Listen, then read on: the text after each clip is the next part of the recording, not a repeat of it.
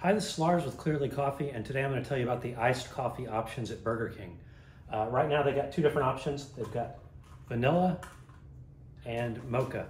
So they come in three different sizes, small, medium, and large. I've ordered the medium. The medium mocha is about 240 calories. The medium vanilla is about 200 calories. So the mocha does have more calories. Let's give them a taste and see what we think.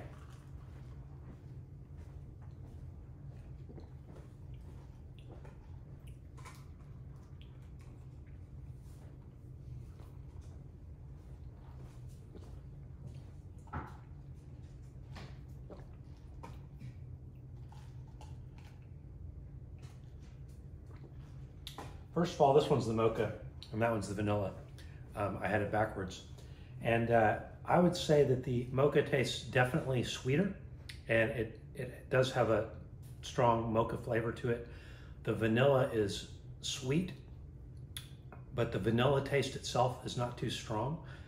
These are pretty good coffees. I wouldn't say no. I generally like plain iced coffee with no sugar in it. This has a lot of sugar in it, but if I wanted a sugary one, this would be fine in a drive-through situation.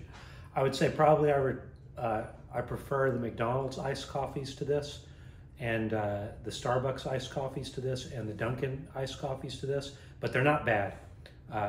They're just fine. So if you like Burger King and you're there anyway and you want an iced coffee, go for it.